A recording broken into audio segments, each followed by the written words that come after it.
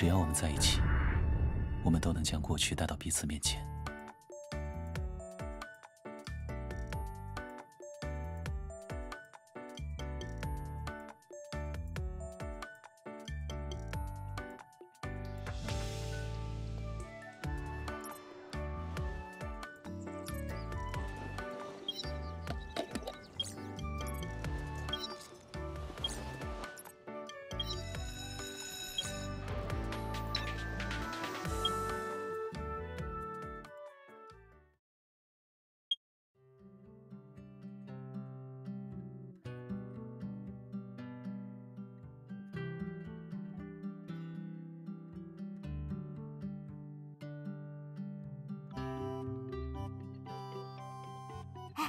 刚刚我刷手机的时候，看到左律师的高中母校在举办开放日，哎，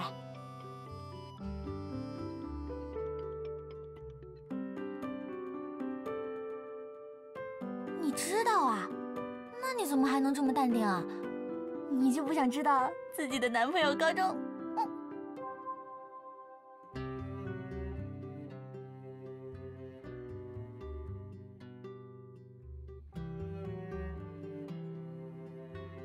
哎，不过，你真的不好奇左律师的高中时代是什么样的吗？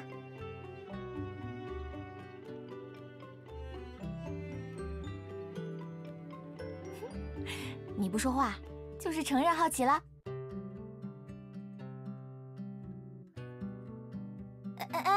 哎呀，你不要推我呀！你真的不打算跟左律师一起去啊？这可是了解他过去的绝佳机会。你不是也说想知道更多关于左律师的事吗？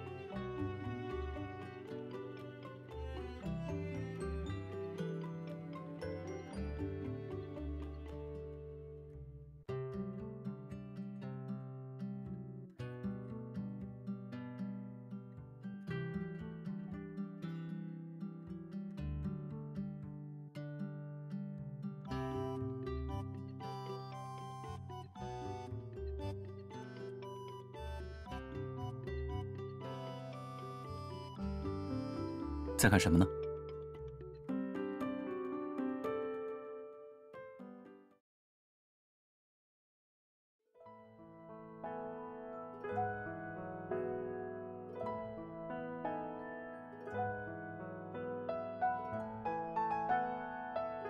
怎么了？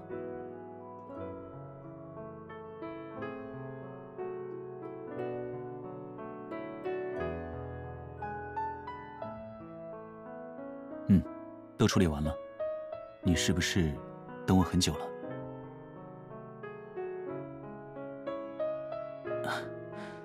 你刚刚在看什么？这么入神？你在看我的照片？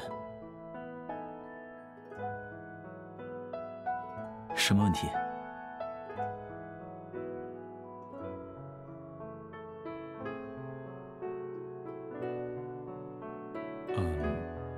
不，我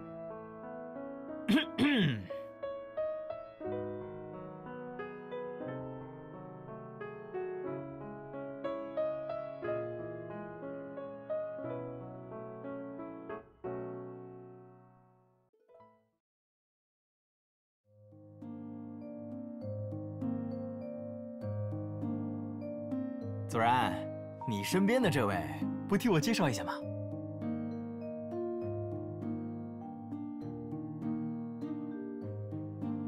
这位是我的女朋友。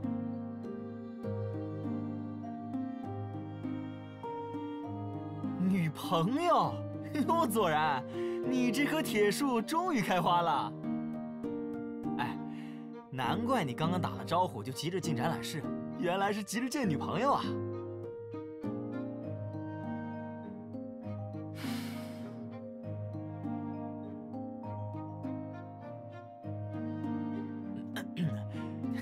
律师小姐，自我介绍一下，我是左然高中3年的后桌谢淼。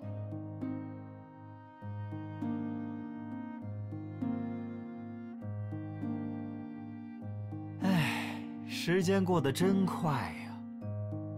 我还记得左然刚入学的时候，总是独来独往，老师还一度认为我们欺负他。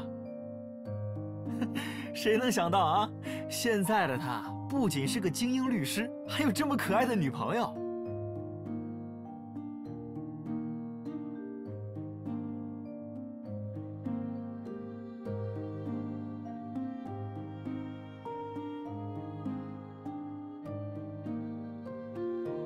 左然，跟你女朋友讲讲吧，她好像还挺担心的。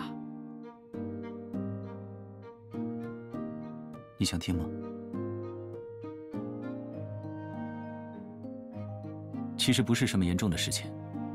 当时因为家里的原因，我比正常时间晚入学了几天。等我报到后，发现班级里的人大多数都已经很熟了。我本来就不是擅长炒气氛的类型，也不太与人交流。结果在老师眼里，我就像是被孤立和欺负了。没错，而且啊，因为我在班级里太活跃，又是左然的后桌，离他最近，就被当成头号怀疑对象了。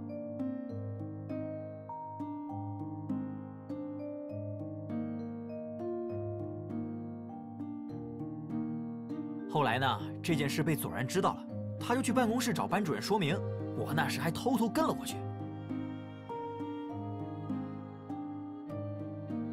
陶老师，有件事我想向您澄清一下。好，你说。我听到最近班里在传我被欺负和孤立的流言，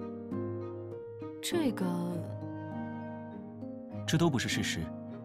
我既没有被孤立，也没有被欺负，只是因为一些客观原因，我现在跟同学的关系有点疏远。左然，是不是他们逼你这么说的？陶老师，谢谢您的关心，不过这真的只是一个误会。而且就算出现这种情况，我也会用法律来保护自己。你不知道啊，当时我特别佩服左然，就这么直接去找班主任了。最后，陶老师还在班会上向我道歉，我还是第一次享受这种待遇。我不过是做了我应该做的事情。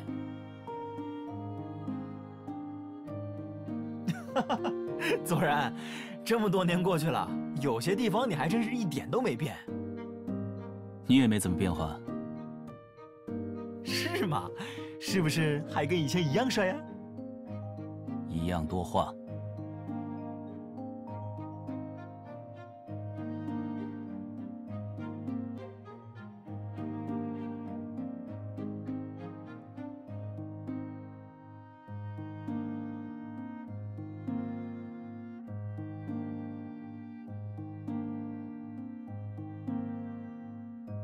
糟糕，跟你们聊得太投入，我差点忘记跟篮球社的同学有约了。那我就不打扰你们约会了啊，下次有机会一起吃饭啊。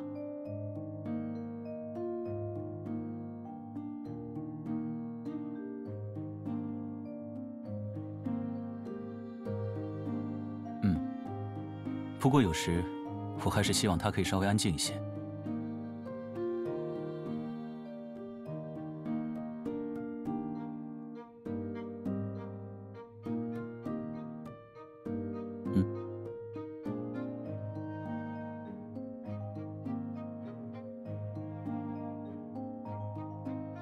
跟我来。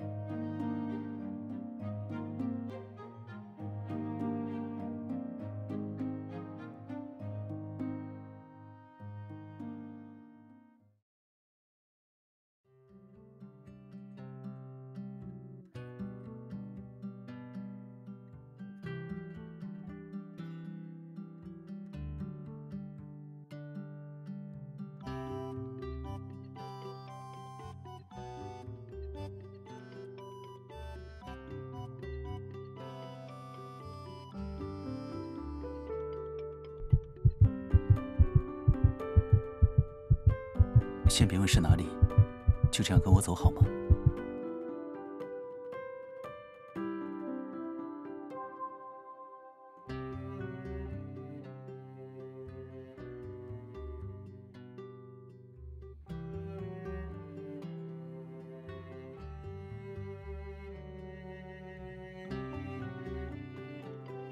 等会儿有一段路要上楼梯，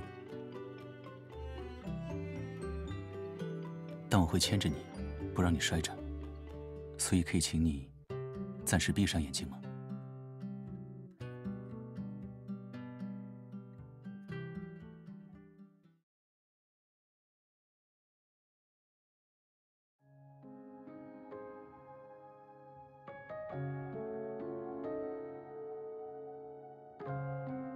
我们走吧。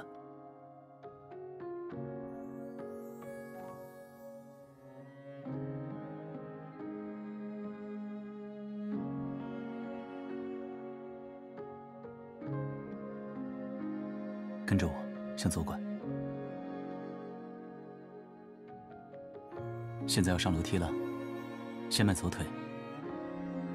对，再高一点。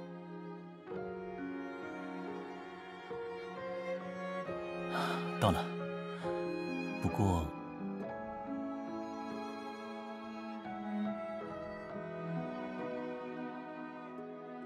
能把你的发卡借我一下吗？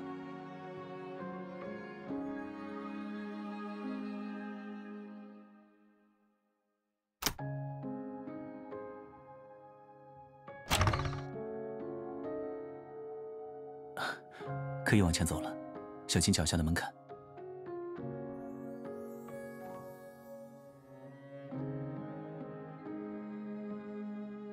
现在，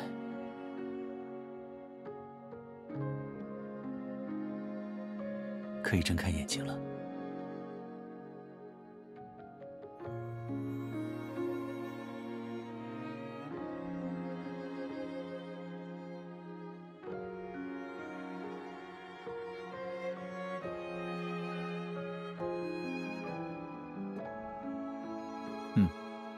我第一次来这里的时候，也是和你一样的感受。来，我先帮你把发卡带回去。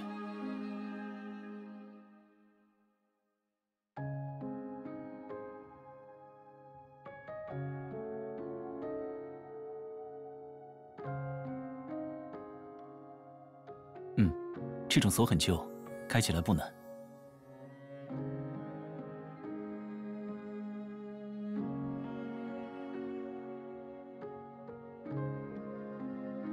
你刚刚一直在这里等我，一定还没有吃饭吧？我带了2份便当。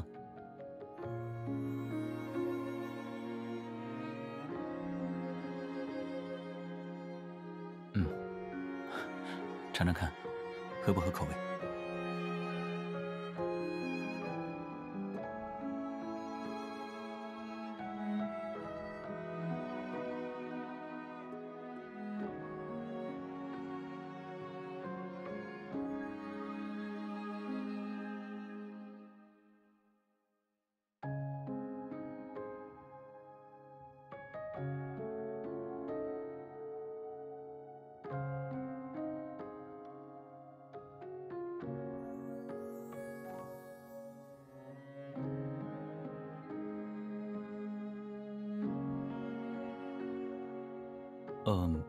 我以前在学校的论坛上看到过一个排行榜，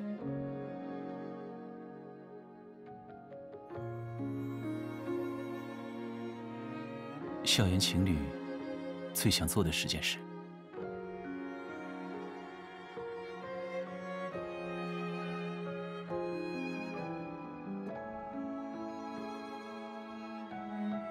在天台为他吃饭，对不对？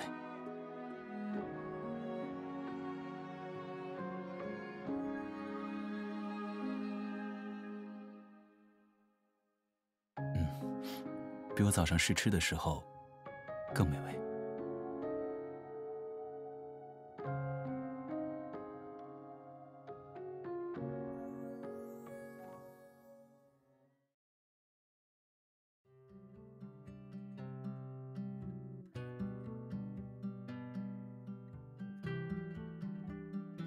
怎么忽然叹气了？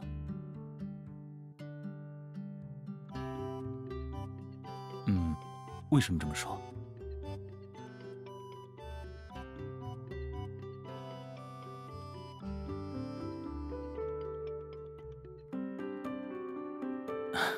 那在你的预想中，我应该是一个怎样的高中生呢？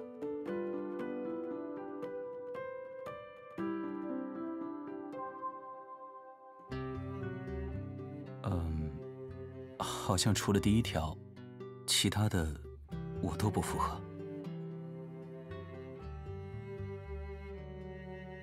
其实以前我也会这样，因为太过在意，有时候就会去想象以前的你。但现在已经没必要了。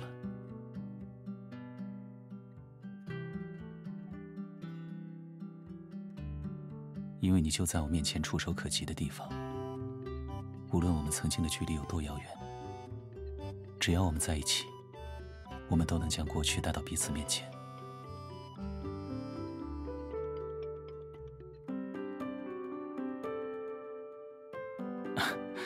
以前只要天气合适，我都会来这里吃午饭。比起食堂，这里更加舒适。我想让你也感受一下。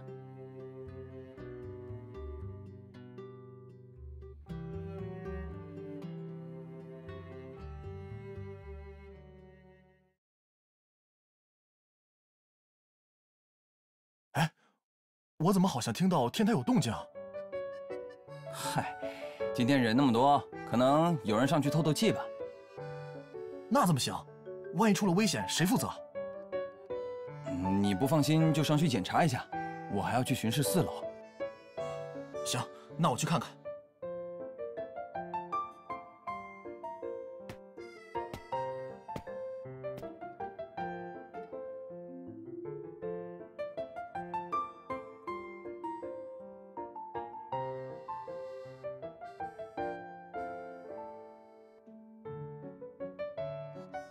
不用担心，等会儿我来解释。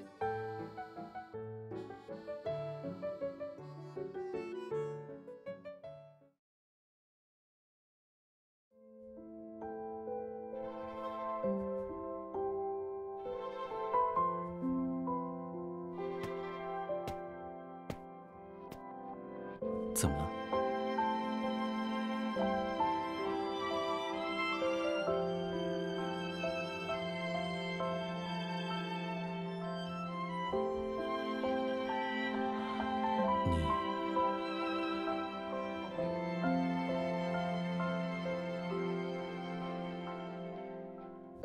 好，那我们逃走吧。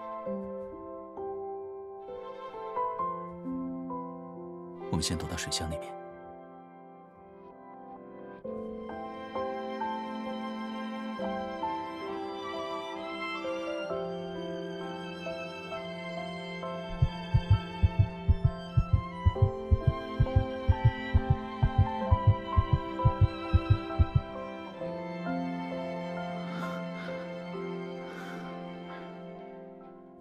再忍耐一下，很快就好了。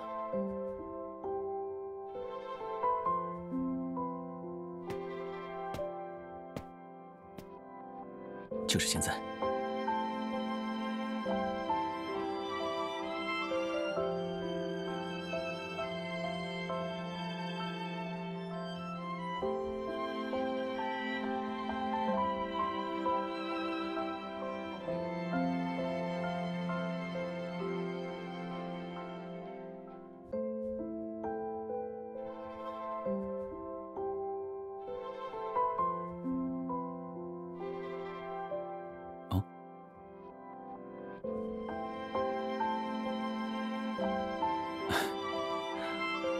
好，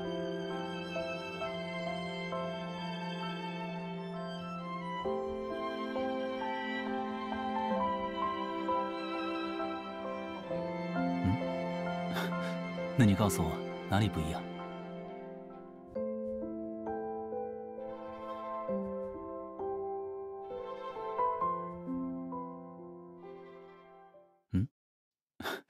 那你告诉我哪里不一样？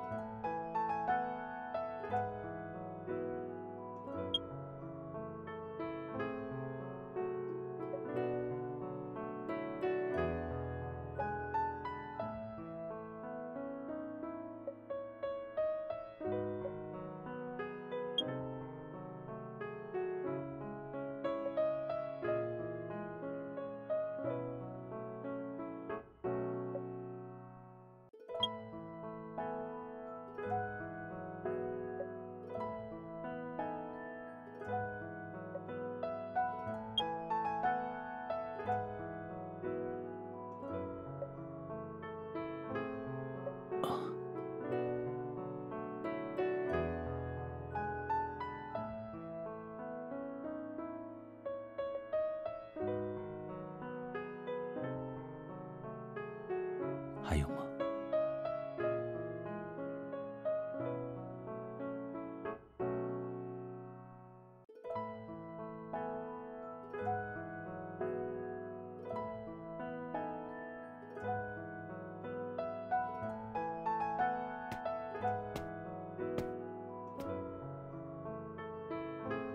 我以前就是在这间教室上课，10年了，不知道格局有没有变化。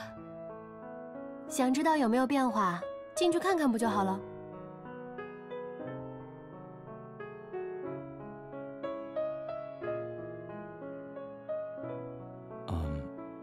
我们去操场上走走吧。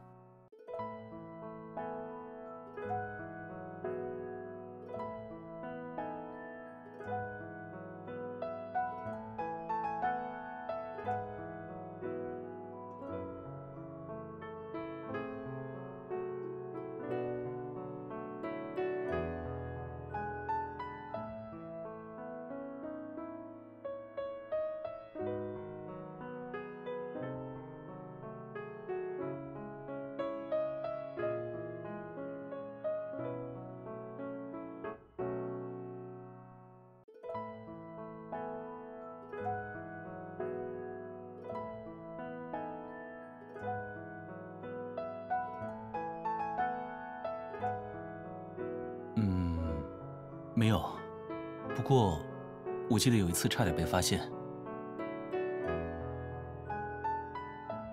当时学校要求每个班级全员参加合唱比赛，我从小唱歌不好，为了能顺利参加比赛，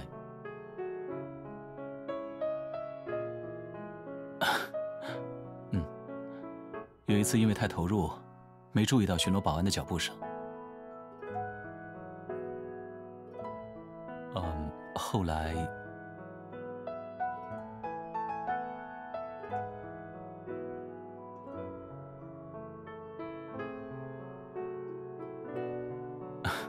没有，当时的保安是新来的，没找到天台的钥匙，他在门口停了几分钟之后就离开了。这早就是过去的事，不用那么紧张。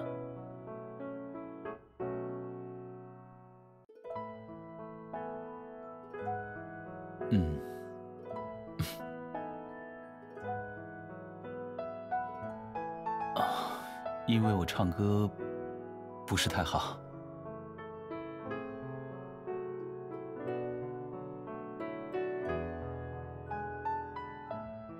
我并不像你以为的那样，是个什么都擅长的学霸。有很多我不擅长的事情，比如唱歌、手工这类的事，我就没有天赋。知道这些，你会不会有点失望？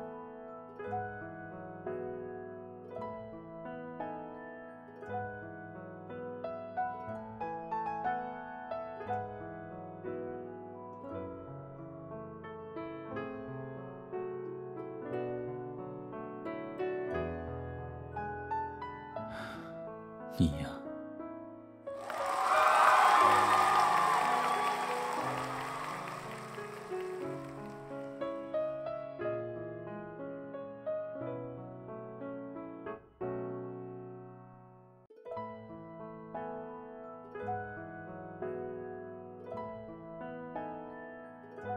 这里人太多了，我们去别的地方吧。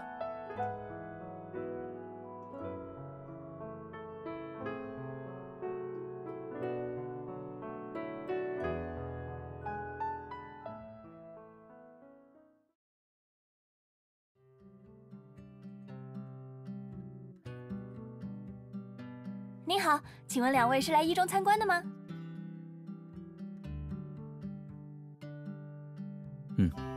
请问有什么事吗？啊，是这样的，我是一中摄影社的学生，想拍一些开放日的照片给校报的同学用。其实我早就看到2位了，觉得你们在一起的氛围特别好，所以可以冒昧给你们拍一张合照吗？当然，如果你们不愿意，不公开也可以。只是难得氛围那么好，就当是留作纪念也好。放心，我拍照技术还是可以的。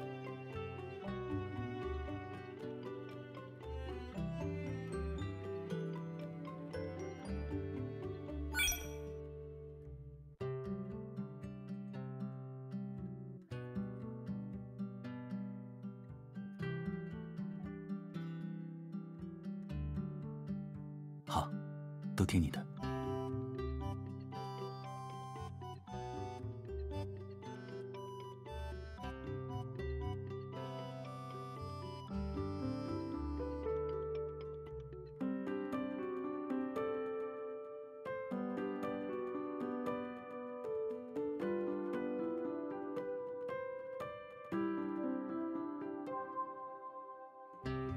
姐姐，你男朋友好爱你啊。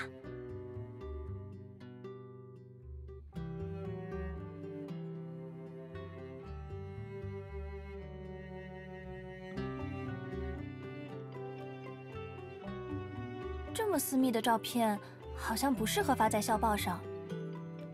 抱歉，我不擅长在拍照的时候找镜头，要不要重新拍一张？不用啦，其实我觉得这些照片作为纪念的话很有意义，所以我就想把它们当作是我送给你们2位的礼物。至于相机里的照片，我等一下会删除。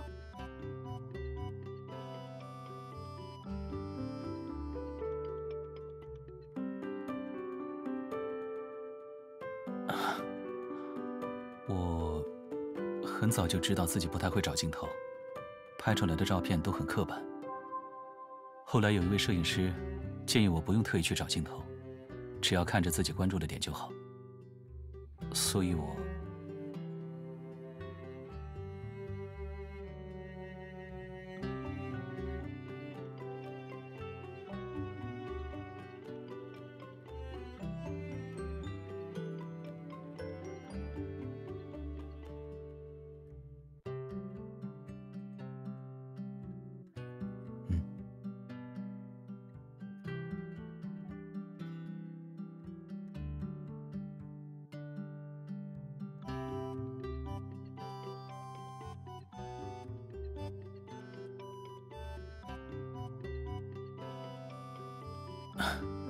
我没有勉强自己。我想跟你尝试做更多的事情，一起拍照只是其中一件。也许在这个过程中，你还会看到我更多不为人知的一面。你做好准备接受了吗？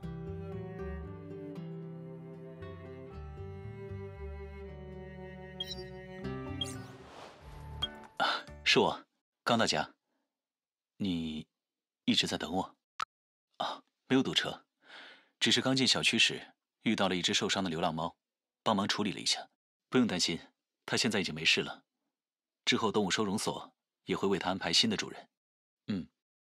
现在小区里的流浪猫其实很少见了。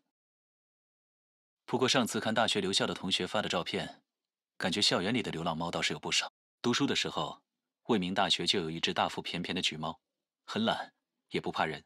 我每天都能在法学院的门口见到它。它还经常堂而皇之地进入正在上课的教室巡视。